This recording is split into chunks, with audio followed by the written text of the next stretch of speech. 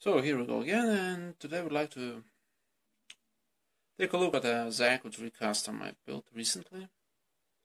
The Zaku 3 custom comes from a double Z high-grade universal century line.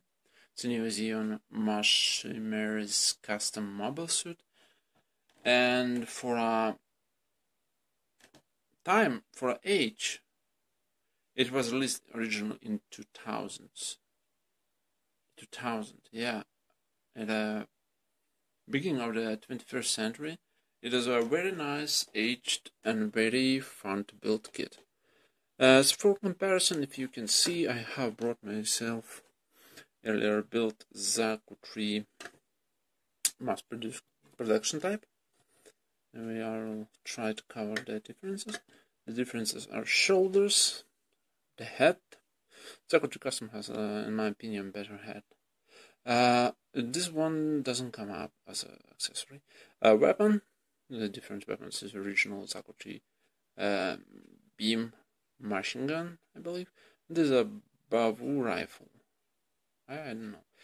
Knee pads. Knee pads are different than Zaku custom. Zaku mass production type doesn't have these knee pads. And we covered the front, and we have not covered the rear. We have a different backpacks. The backpack of custom, in my opinion, as well is a better. And rear skirt. The skirt is a huge, big, bulky. And Zaku 3 almost doesn't have it.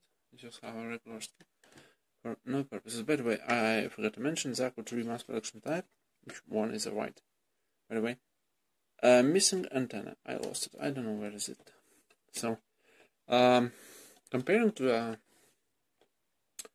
the evolution of Zaku lines, I brought myself a Zaku 2 from Origin high-grade line timeline. Sorry about that. And the heights are significantly different. And in my opinion, the most evolution is behind the big, bulky, and heavy armed mobile suits, not the smaller ones, which are somehow devolving every time. And as well, I brought Zaku 1. So Zaku 1 looks more agile version of Zaku's line, less armor, and a little bit more faster. Let's say it like that, in my opinion. And Zaku 3 is a really good looking and nice age high-grade century line. And about what I did, I haven't done much.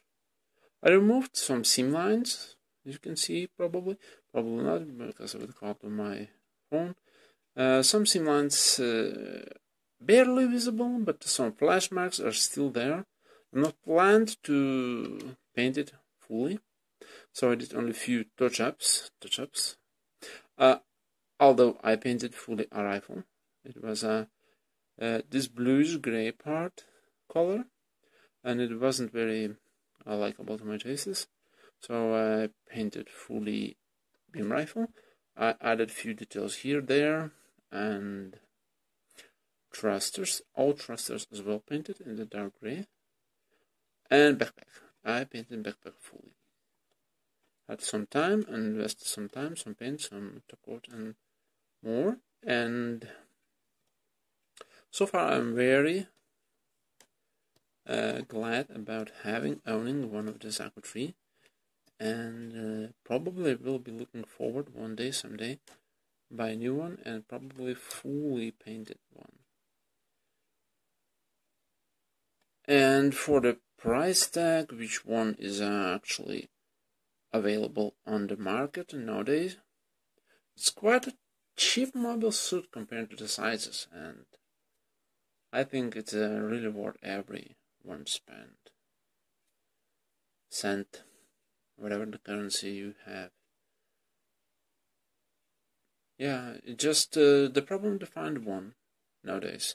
Nowadays, Bandai do release some reprints, and the one I have is an old one. As you can see, I have a manual over there. I just can't reach it.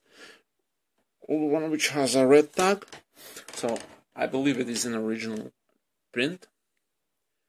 And if you aren't very pleased with the colors, you always can look for a premium Bandai red one version from Twilight Axis, I guess. But that one is not very applicable for my taste, so I not recommend the outdated model from premium Bandai to buy. If you want Zaku 3, I recommend you only high grade. Mass production type, it has a different armaments, so you better watch out which one is more likable too. I would choose between those two, of course Zaku 3 custom, because it has more cool looking head, backpack, and its own beam machine gun. To be precise, beam rifle actually. As well, the Zaku 3 comes with this beam saber, but this is an old type beam saber, so it is a plain one color plastic stick rod, and I guess I by accident discarded this one. No big deal, you always can use leftovers of the other kits. So that much about the review of the Zaku 3, and well, I hope somebody found it useful in some means.